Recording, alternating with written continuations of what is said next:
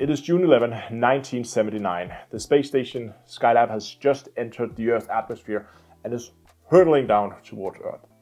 NASA has predicted and aimed the space station for a point 1,300 kilometers or about 800 miles south-southeast of Cape Town in southern Africa.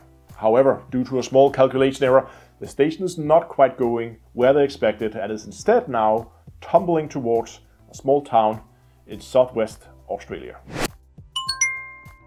The year is 1972. NASA just launched the Apollo 17 mission to the moon. This would be the 7th manned mission to the moon in just 3 years. Moon exploration was becoming everyday occurrences, becoming trivial. So the next logical step for NASA was to begin to prepare for a more permanent human presence in space. At that point in time, the longest any human has been outside of the atmosphere was about 2 weeks. So NASA wanted to explore what happened, could the human body even survive for extended periods of time in microgravity outside the Earth. So they decided they would build a space station called Skylab. What NASA did in order to cut down on developer time was that they repurposed the third stage of a Saturn V rocket. Now that they didn't need to go all the way to the moon, they didn't actually need the third stage. So instead of filling it up with fuel, they just built a space station inside the fuel tank and said, there we go. They then used a Apollo command and service modules for transporting astronauts or crew up to the space station. The space station was fitted with a solar observatory, a docking port, an airlock, and on May 14th, 1973, Skylab was launched uncrewed into orbit. It was planned to be followed by a crew the following day. However, things went quite badly during the launch. The micrometeorite shield was torn away from Skylab during launch, and as it was ripped away from the station, it also tore off the heat shield and one of the solar panels or solar arrays, and the other array got jammed in the process so it couldn't unfold. So instead of that mission that was supposed to send up a crew, that would now have to be a repair mission. So the NASA engineers, they got to work at figuring out how they could salvage this. How could they repair and get Skylab back on track? It took them 11 days, and on May 25th, the Skylab 2 was launched with 3 astronauts towards the space station. They began the repair. They managed to get the solar array unstuck, so they at least had one of them active. And they created like a tarp. Essentially, you have these like heat blankets, these thin foil heat blankets. It looked like one of those that you just spread out over the space station where the heat shield was missing. It looked quite fun, a bit janky, but apparently it worked. The crew actually ended up staying at Skylab for 28 days, which at that point was the record for the longest period of time anyone had stayed in space. Following the Skylab 2 mission, both Skylab 3 and Skylab 4 each added an additional month to the time that they stayed, with Skylab 3 staying for 2 months and Skylab 4 then staying for 3 months.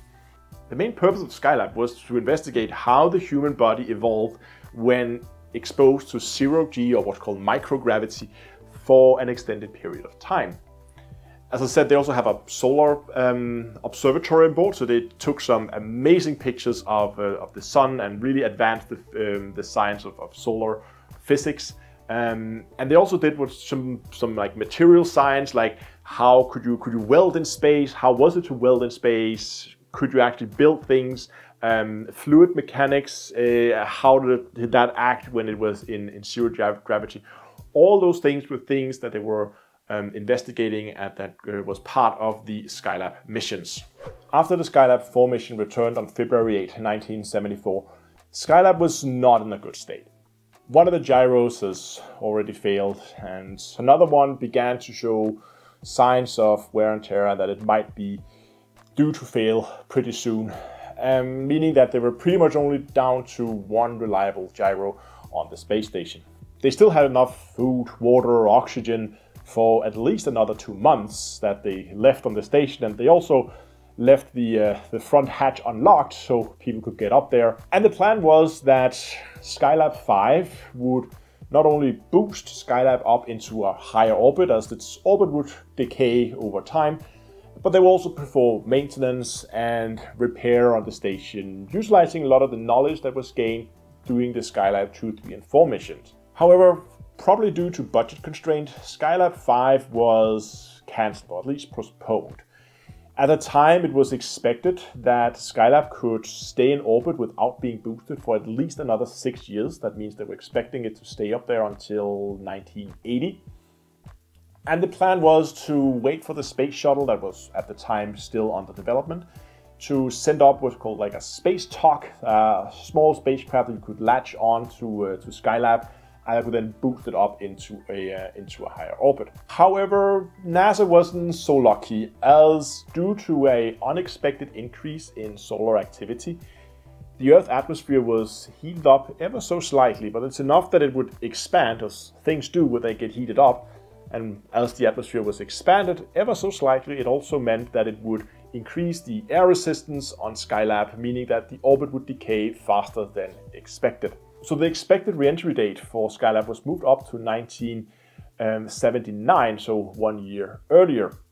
This was still fine, it was still within the expected completion day for the space shuttle, which then later got delayed.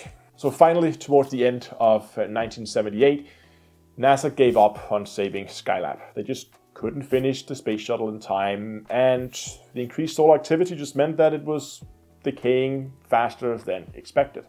So all NASA really could do now was to try and ensure that Skylab would come down in a place where it wouldn't hurt anyone and where it wouldn't do any damage to any buildings. They could kind of control the re-entry. They didn't really have any engines on board, but they did still have that one working gyro, and they also have the ability to turn the space station. So by either turning it like sideways into its orbit direction or facing into the orbit direction, they could kind of control how quickly the orbit was decaying. It's not the most accurate, but they could kind of try. And they were aiming for this point southeast of Cape Town.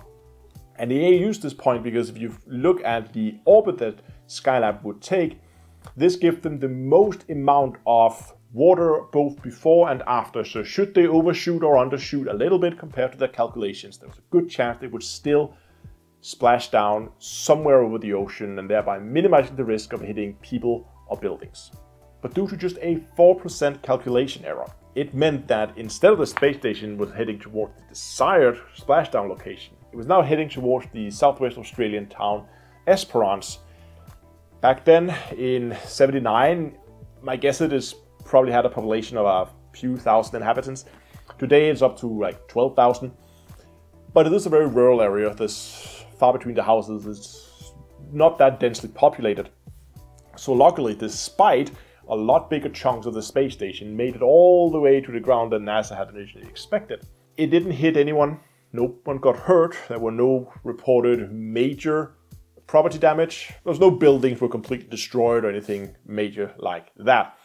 Now, this whole event was a massive media hype, where we were making merchandise and people were selling these like Skylab protection caps that people could basically buy, and there was a whole joke with that there would be it would work guaranteed, or if you did get hit by Skylab, you would get your money back. So, I mean, there was a lot of media attention around this. And there were even bounties out for the first people who could bring a piece of Skylab to various news agencies in the US. There was a lot of attention on this. The fallout from this whole crash was, well, minor. As a bit of a joke, Australia fined NASA a $400 fine for littering. Today's money, that would be around $1,700. The fine was actually ignored. NASA never paid it. Only a few months after the crash, the Australian government also wrote off that fine, as they wouldn't expect it to be paid. It was really meant as a joke. That was until 2009, when an American radio host called Scott Barley collected donations from his listeners to actually go and pay that fine on behalf of NASA. And the donations were successful. He got the money. He went to Australia and he paid the fine in full. However, should the ISS enter an uncontrolled re-entry, it is highly unlikely if it's going to hit any populated area. The picture And that picture is going to be a horrible mess. I'm going to show you a simulation I made of it. It's going to look something along these lines here.